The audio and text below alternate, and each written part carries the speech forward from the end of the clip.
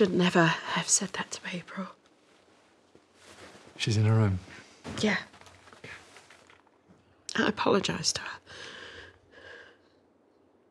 I just never thought it was going to be this hard. Marrying me? I just waited so long for him to come out. I just thought we could go back to normal.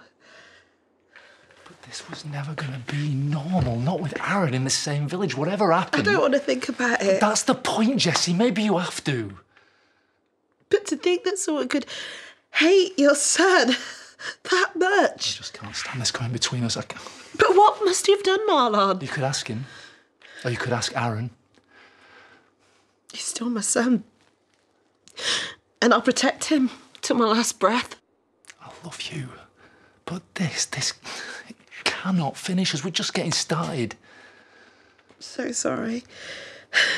You really shouldn't have to put up with all of this. I'm your husband. What you're going through, I go through.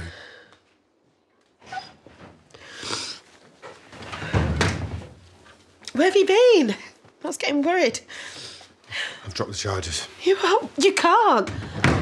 I had to. But you were attacked. Because of what I did to Aaron. I did a lot of bad stuff. Things I'm not proud of. But I didn't have a choice. I have choices now. So that's it. It's done. Police aren't going to take it any further. I know you're going to be mad at me, but I had to do it, Mum. It was the right thing to do.